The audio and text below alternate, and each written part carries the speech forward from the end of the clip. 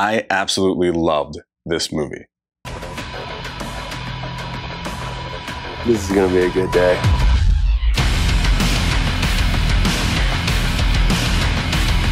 Avengers!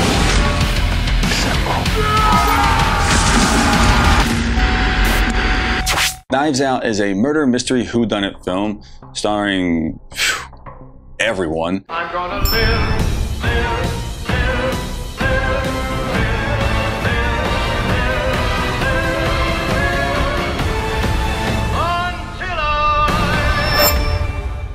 It was co-produced, written, and directed by Rian Johnson. Knives Out is about a detective who investigates the death of a patriarch of an eccentric, combative family. There is one guilty party behind it all.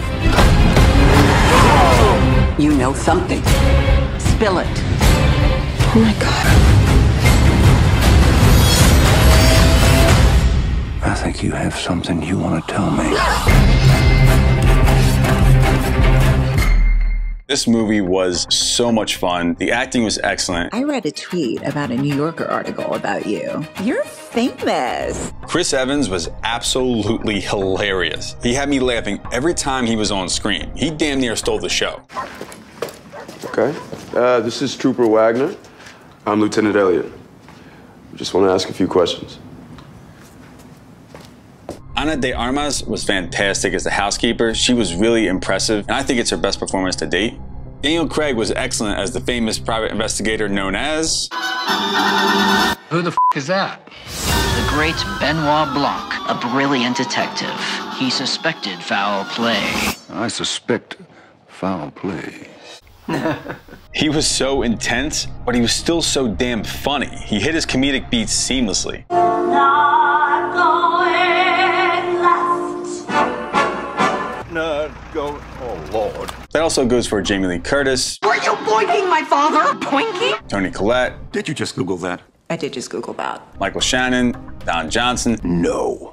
Yeah. Really goes for the whole cast. They all hit their comedic beats when they needed to. Up your ass. Oh, very nice. Matter of fact, Eat shit. How's that? Eat shit. Eat shit.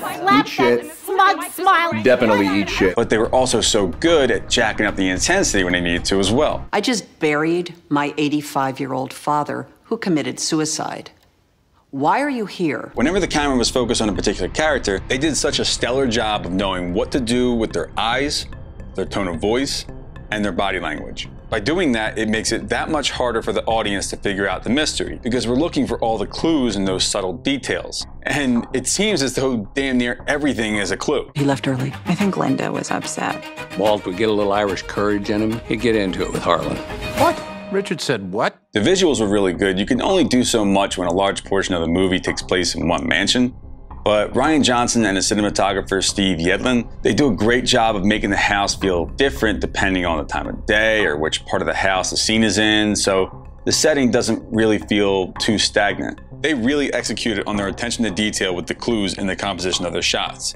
Whether it's the actor's face, eyes, body language, or a particular object in the foreground or background, everything was meticulously placed with a purpose to put the pieces of the puzzle together, or throw you off depending on which clue you're looking at. Along with the overwhelming amount of clues, they also utilize simple creative transitions to contribute to the overall feel of uncertainty and mystery in the movie. But it's not overdone. You don't get the feeling that the movie is trying to pat itself on the back for being clever. It's executed really, really well. So the movie makes you feel as though you're questioning everything that you're seeing on screen, to keep you on your toes, to keep you guessing, and to make sure you're paying attention.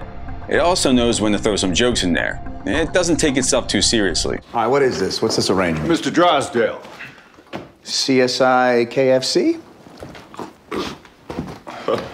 There are a lot of strong aspects to this movie, but its strongest is the writing and directing. This movie is extremely well written, and you can tell Rian Johnson is aware of his audience, so the film is aware of itself. He wrote this knowing we've seen these movies before. He knows the tropes, he knows the cliches, so he gives us the game and he gives us the players.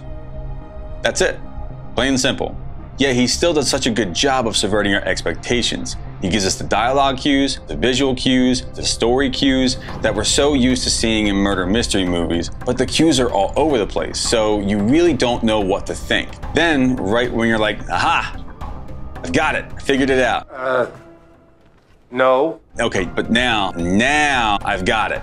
I've got it figured out. No. Oh my God. You really can't commit to a theory for too long in this movie because you're so certain about a theory and then out of nowhere it doesn't hold up anymore. And even though it's out of nowhere, the timing is perfect because in that moment you just think you figured it out and something comes along and completely changes everything. Has something changed? No.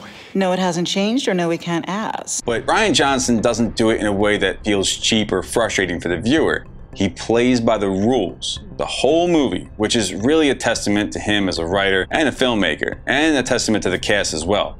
To be able to execute a whodunit movie like this, when there's been so many before it and so many over the years, yet still keep us guessing throughout the entire movie and still play by the rules, it's really, really impressive. I'm giving this movie 5 out of 5 stars. What? What? No joke, it's a perfect whodunit movie. Go see this movie as soon as you can.